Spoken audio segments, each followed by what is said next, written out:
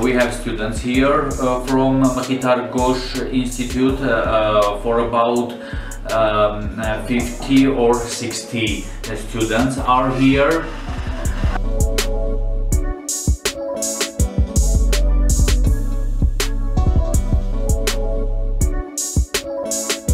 If a pregnant woman enter to our department and got full medical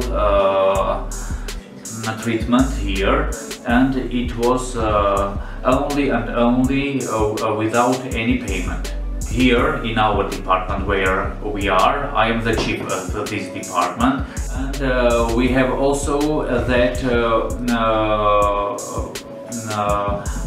doctors who have to make their qualification higher.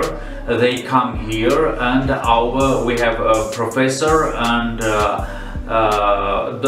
doctors here who teach the doctors who came here to make their qualification higher. Okay? Thank you.